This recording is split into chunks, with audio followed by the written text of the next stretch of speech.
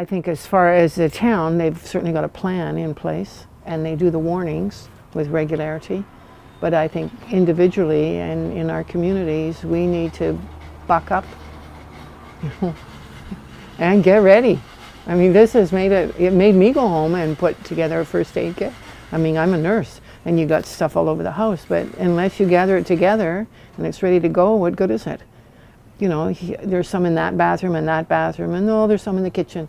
But, you know, I've got a proper first aid kit now, and I maybe wouldn't have done that if I hadn't come to this exercise.